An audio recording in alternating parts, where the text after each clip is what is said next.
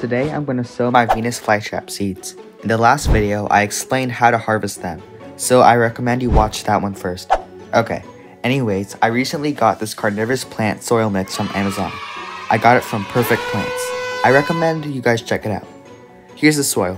It looks great, but my one issue was that there were way too many rocks in there. Not that I got any problems with that, I can just chuck them at my brother. I couldn't find my real shovel, so I had to use some plastic beach shovel to put the soil into the pot. Stop laughing. I know you're laughing.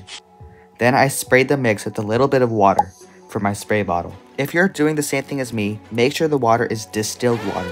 Normal water is too nutrient rich for Venus flytraps. I added a little more soil and moved stuff around so the soil would be perfect for the seeds. Now I'm going to be sowing the seeds. This step is super difficult because the seeds are very tiny and delicate. Here I pick them up with one of my fingers and gently shake them over the pot. Now I put a Ziploc bag over the pot to keep the seeds nice and humid. I also put a small water tray under the pot to hold the water because you should only water from the bottom. And that's it. Thanks for watching, guys. I really truly appreciate it.